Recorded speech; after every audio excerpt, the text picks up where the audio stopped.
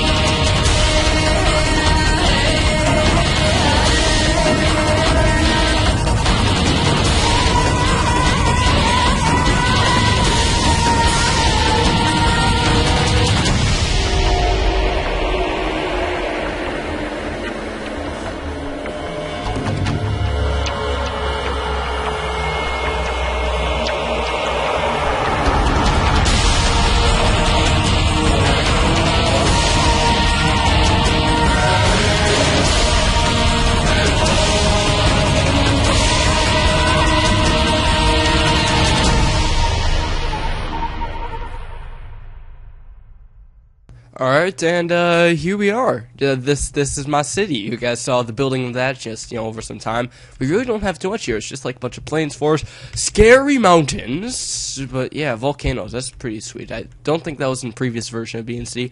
Then down here we have 2 shipwrecks of various difficulties. However, in case you didn't notice, something I'm very upset about. I want to build a water mill on a river, but there's no rivers around here. I thought at first this was a river, but no, it's a lake terrain. So screw that. I'm not getting that achievement until like forever. But I will be, making some videos of say shipwrecked. I want to do that eventually, and maybe other special missions I can find around here, if there are any. I don't see any. Oh, Moab graveyard. Okay. Also, look at this. Damn you, Bob. I suck at battles. Just screw you. How dare you attack my city? Not fun, not fun. He's level 15. It's only rated very hard, so maybe I could do if I get, like, an extra Dartling gun. Oh, actually, I think I can. Hold on, let me double-check this. Yep, there we go. Get a second Dartling gun cache. What else can I buy, then? Let's head to upgrades. Glaive Ricochet, that costs a ton. Gun Training Hall. Might want this. No, I guess that's good. But anyways, I'm gonna choose something. Do I have pineapples? Oh, I do. Sweet.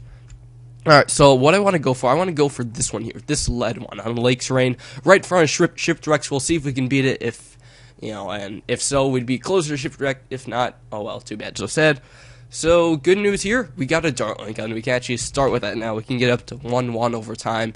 Dartling guns are by far my favorite way to start out with, especially since I don't have many other high upgraded things. Like Dartling guns can be my main popping power around here. I have like a mortar thing or whatever.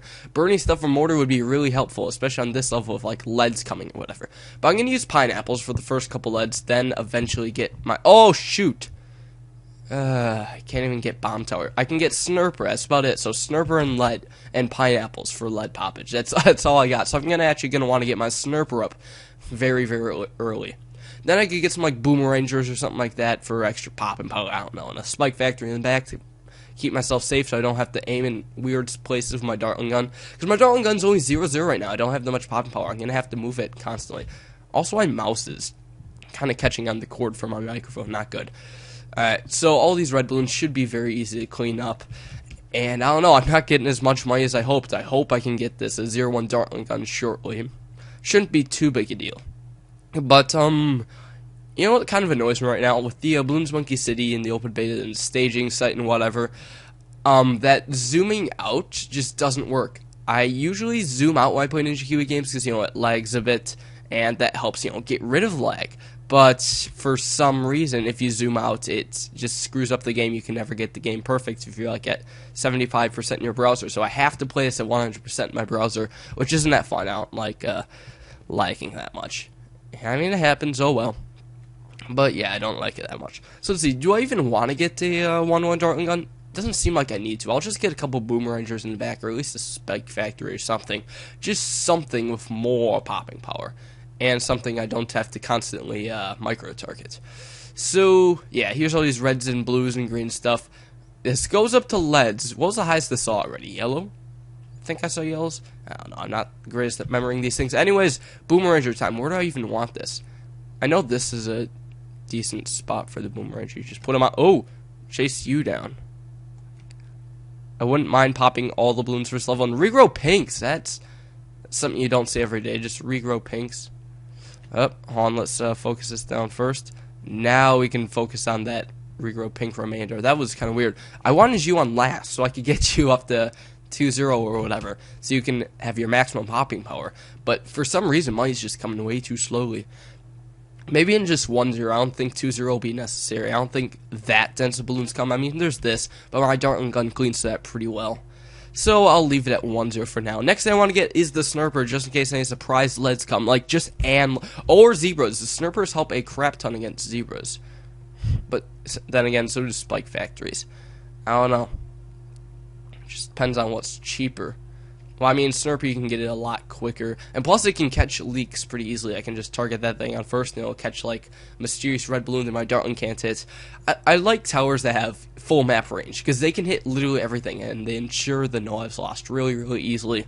And, I'm trying to save up with Balloon Tonium. I guess you guys noticed in the speed part that I used quite a bit of Balloon Tonium.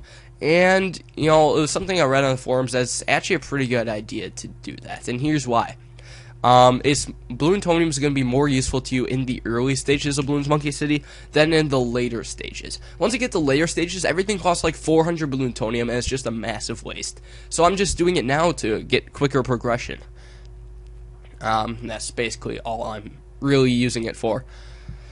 So, yeah, I still have a bunch of Balloon-tonium left over, so I just kind of used it to save myself like 5 minutes, 10 minutes. It allowed me to get to level 8 in an hour. What I want to know is how quickly can you guys get to level 8? I'm pretty sure most of you could beat my score of like 1 hour and maybe like 4 minutes or so. I don't know exactly how long it took, but I don't know. Ooh, anyways, a bunch of white balloons and that kind of thing. Gotta do a lot of targeting with my dartling. I might even lay down and road spike or something. I'm gonna just put that down, just be extra super duper safe right here. And now I'm gonna upgrade my dartling to 1-1. If my dartling was at 1-1 the entire time, I wouldn't have placed the road spike. But whatever, it saved me a bit of money. This thing costs 250. It doesn't add any popping power, so that's why I save it for a bit later. Or maybe do I want to just skip this and go straight to, I don't know, a spike factory? Because a spike factory would help a ton. That's why I got one. So yeah, I completely forgot that bomb towers were banned on lake tiles. Hopefully it still won't be that hard. I mean, snurpers and pineapples. I have 5 pineapples. That should be enough. Plus pineapples detect camo lead. So, yeah, I don't know. Living on the edge here, guys. Living on the edge. Just as how I started off before. I'd only snurpers and pineapples to take care of leads. But yeah, pineapples are very, very useful. They're the cheapest way to get rid of the lead layer. Granted, you do have to time them just right, and you have a limited amount of them. But still, they're useful for, like, if a random lead comes on round 2 and you don't want to get a snurper before that. Completely acceptable reason to use pineapples. Completely. Saves you so much money and, you know, micro or whatever. So, anyways, almost can afford the Spike Factory. It costs so much more in this version of Balloons Monkey City. And also, speaking of cost more, I wonder when the nerfs from BTD5 and battles coming to Balloons Monkey City, because that might change up some things. So a lot of people use Glaive Ricochet, that could hurt, and also the ice strategy. So many people use that ice strategy, which, you know, many have claimed to be OP, and, you know, basically the only reason it has worked is because, you know, a bunch of glitches and that kind of thing. Also, saved the leak. But yeah, so that won't work anymore, so that they're gonna have to go with more expensive ways to stop infinite balloons practically. So, let's see, I got this. I'll just place a bunch more boomerangers, I guess. I suppose it's probably a good thing to do. Just get a bunch of boomerangers or so. I can just aim into the crowds with the dartling gun now. I don't even need to aim at the first balloon. Like, aiming at the first balloon's now for chumps. Just aim where you'll get the most popping power. So another, whatever this is called, boomeranger. I don't know if I exactly want him on last. I'll put him here so he can catch some balloons as they come around. And I'll get him up to 1-0. 1-0 should be enough popping power. I haven't seen any super dense cluster of balloons yet, so there's no reason for me to upgrade to 2-0 yet. I mean, even that, you know, 1-0 handles it just fine. And I still haven't gotten precision targeting or whatever that's called on my dartling. Ooh, camo balloons. Luckily, I have the dartling gun. Yeah, so that is also why starting dartlings is great, because you have camo detection. Whoop whoop whoop. And hopefully I should save up more over time. I don't know, my city is going pretty fast though. The only issue with using Balloon-tonium is that your city's progression is way ahead of the amount of money you have, and you're not going to be able to pay for like a lot more things, or, you know, have a lot of open space, because right now my city is jam-packed with stuff. I have no open space at all. Maybe here for a boomeranger? I don't know, it's a different position. Lagging a little bit, unfortunately. We are dropping some frames, and again, that's because the thing's at 100% browser zoom out. Whoa, that is a lot of pink balloons here. Alright, let's go, boomerangers, clean these guys up. I can't wait till the actual game comes out that I won't have to play in 100% browser zoom, whatever. Because here's the thing, if I zoom out on my browser, like the bottom of the game gets cut off, then I can just right-click, settings, right-click, and show all, but that shows a lot more than the game here. Like, it'll actually then cut off the top and bring this up out here, and it's just black, like, around the sides. I think you guys have seen it in, like, my first episode of Balloons Monkey City when you saw me fail at getting the game to work or whatever. Yeah, that's what happens when I try zooming out. So it doesn't work at all, unfortunately. If you guys somehow have a way around that, that'd be great. Let me know. But as of now, I don't think there's a way around this. I'm sorry, guys. We're going to have random frame drops. I'm hoping eventually I can just get a better computer. Then I can even then just play at 100% and not have to worry about lag. But sometimes I do like playing it zoomed out, because then I can have Skype open at the same time, and I can look at Skype messages or something like that. I don't know. There's ups and downs. So anyways, round 11, we've only seen blacks and whites. No leads yet. That's promising. I'm going to get you up to 2-0 now. You're the one on last, so maybe you deserve to be 2-0. And from here, I'm legitimately getting my darling to 1-1 this time. Finally, I know it's just been so long, but I think I should finally do it. Then I'll get a tack shooter over here for cleanup. And yeah, this is when the usefulness of the 2-0 comes in. That's a decent amount of balloons here. Oh my gosh, a crap ton of black and white balloons here. Hopefully my boomerang should be able to clean up quite nicely. Woof, frame drops as well. Again, I cannot wait until I'm able to play this zoomed out. So 0-0 tack shooter, that's all I have. But I'll just put him here. He should clean up halfway decently.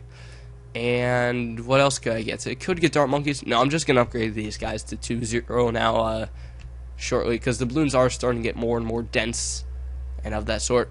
Here's the thing. I'm pretty sure the snurper prioritizes zebra balloons over lead balloons. So if leads and zebras come at the same time, I'm going to have to focus down those zebras with like my dartling and other towers, because otherwise the snurper won't be able to deal with them, like, at all. So camo whites, woo, that's a lot of camo right there. Aim my dartling here. Here's a straightaway that my dartling aims down. Plus the spike factor can just clean up then pretty nicely. Yeah, that's good. That's perfectly fine. Excellent. So now that all these are up, what else can I get? Oh, dart monkeys, of course. I can give it to 1-1. I'll start at 0-1. Anyways, round 13. Still no sights of lead, so I'm pretty sure they're going to come on the last round. If not, Ninja Kiwi would be cray-cray at lying to us. Or they could just come this round and not next round. But I don't know why they do that. That makes no sense whatsoever. So here we are.